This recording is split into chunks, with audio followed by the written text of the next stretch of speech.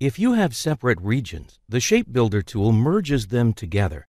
You can define regions and merge them together with this tool. First of all, select all the objects on the canvas using the Selection tool. Notice if you haven't made any selection, the Shape Builder tool will not work. For the paths of these illustrations to be visible, the stroke weight for each one is set to 4 points from the stroke panel on the right side of the screen. Now use the Selection tool and drag the illustrations closer so that the different regions are next to each other. Make sure you place them in such a way that a certain portion of each illustration overlaps the other.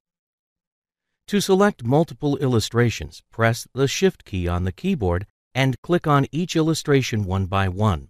Once done, click on the Shape Builder icon. See how a plus sign appears under the arrow now. Move the cursor on the illustration.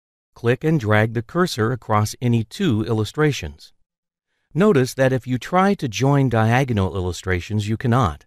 This is because it only does so if the borders of both the illustrations are overlapping or the shapes are intersecting. Merge all the shapes to form a single illustration. There are also other options present in the Shape Builder tool that you can choose from. Double-click on its icon in the toolbar and the options window will pop up. You can switch on the gap detection option, which allows it to join objects that are not even touching each other. Another option below allows you to pick the color from either the artwork or the color swatches. Click on the color swatches and tick on the checkbox to preview them. 3 boxes will now appear on the top of the cursor. These are the color swatches.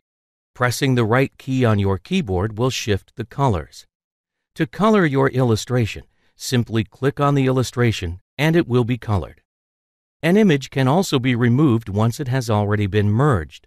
To do this, keep pressing the Alt key on your keyboard. When you do so, you will see that a minus sign appears below the arrow. Clicking on the illustration now removes it.